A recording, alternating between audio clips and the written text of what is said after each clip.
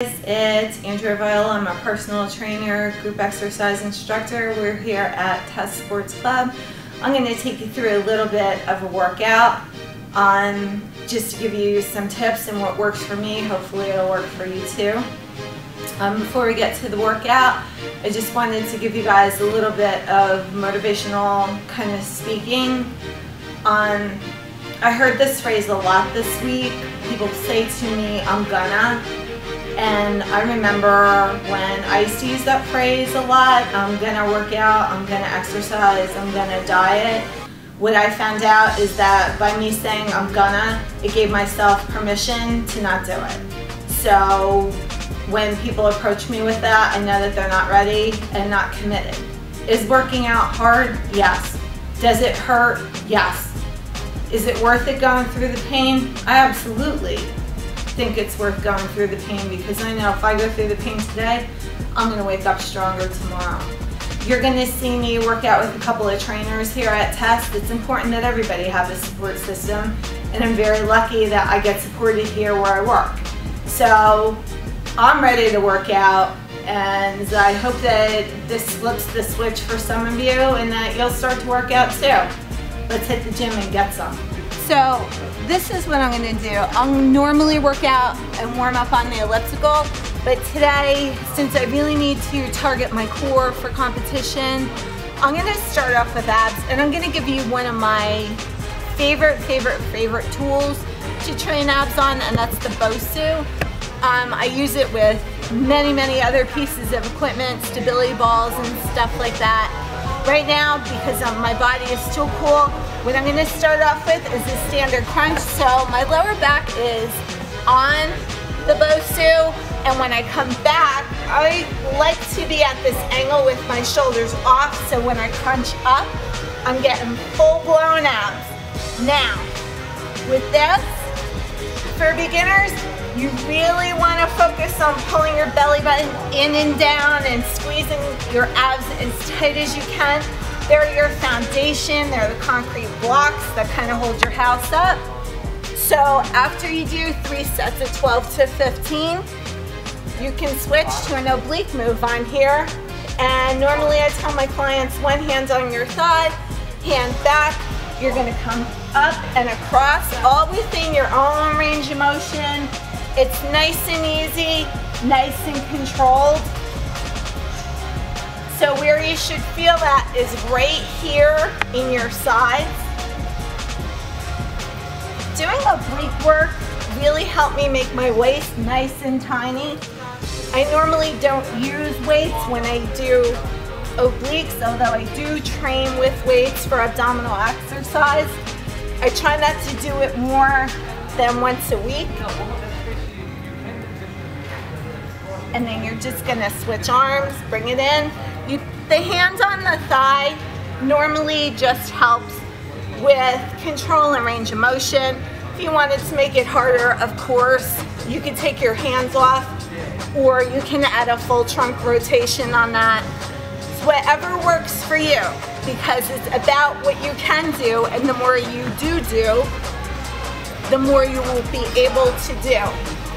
So if that was kind of my warm-up, how I would make this harder is by adding instability.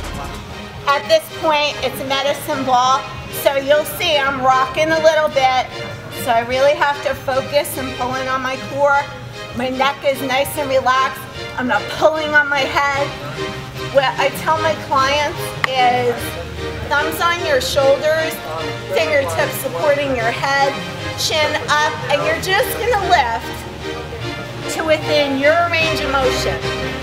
So I get a nice deep contraction if I come all the way up, and that medicine ball adds just enough instability that I really work my lower abdominals.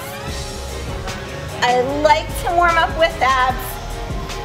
If I don't hit cardio first, I just find it a nice way to get my body kind of started.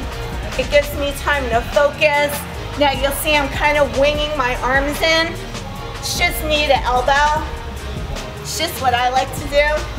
Again, you do what works for you. So this is what I'm gonna do, guys. Everybody always comments on my arms, and mostly it's good genetics, just know. But there's also a lot of work that goes into my arms as well as, you know, full body. So I'm gonna warm up my arms right now with just a standard bicep curl. It's normally feet hip width apart. I'm using 12.5 weights, which is a moderate weight for me. I'm gonna switch to a heavier weight in a little while, but if you find that when you're curling the weight, you're hitching forward, your hips are sending forward, you're using momentum to curl, what you're gonna do is just kind of turn your heels in a little bit. That's gonna activate your inner thigh and help you get more stability. So I'm just gonna hit 10 nice solid reps to warm my biceps up. And then I'm gonna go right back into core stability exercises, and I'm just gonna stand on the Bosu, and I'm gonna do my next 2 sets. So what I'm actually doing is pre-fatiguing the muscle before I get my workout in. 2 more, and last time.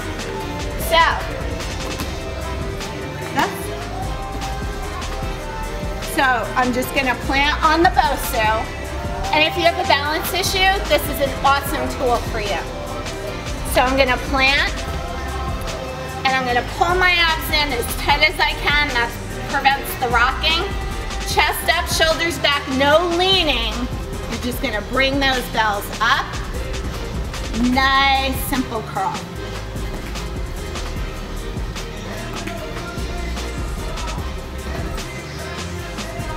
So I'm focused, I'm concentrating on the muscle group that I'm working.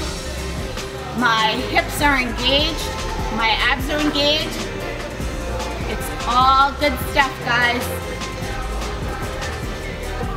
Part of my training is I do lift heavy every now and again. And when you lift heavy, guys, please make sure that you have somebody working with you. It's always important because this person will push you, but they will also help you. So Eddie's gonna hand me the bar. Eddie, how much does the bar weigh? 45 pounds. 45 pounds. So I'm gonna take it from him. I'm gonna adjust my grip. Slight bend in my knees. Abs are in. I'm gonna go for a 4 rep curl. Core is engaged, nice and tight. These are tough.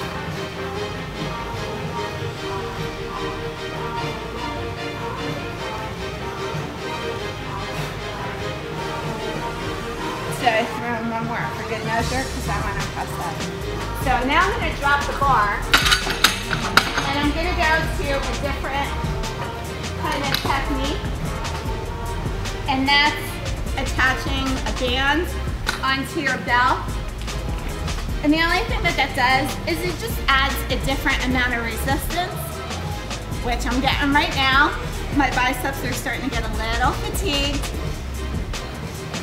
So I'm gonna finish off that curl with this move, making sure to work both arms. And make sure that you step on the band in the same place because you want to train that muscle evenly.